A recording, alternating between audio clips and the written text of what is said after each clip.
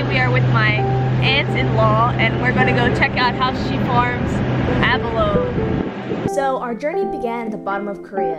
The interesting thing that I learned is that abalone are not here naturally.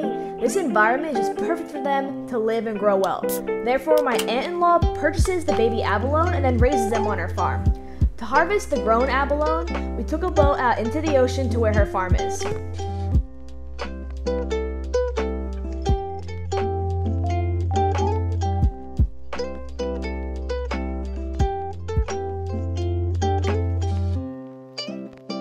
The abalone live inside of these nets.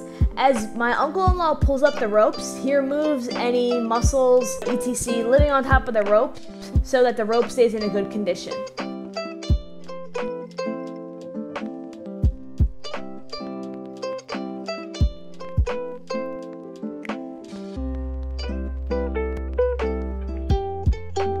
You have to be strong to do this job, because not only do you have to hoist the rope, but the abalone have a strong suctioned grip, and you need serious arm strength to yank those suckers off the side.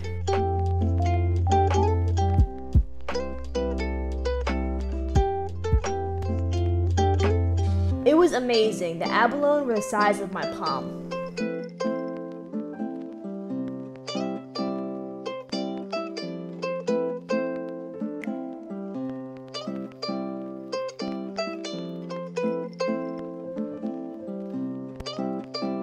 We kept the abalones on their backs so that they would not attach to the boat. Also, my uncle-in-law grabbed some oysters and mussels that were also there to eat later as well. These abalone were so active, it was an amazing experience. I've never seen anything like it before.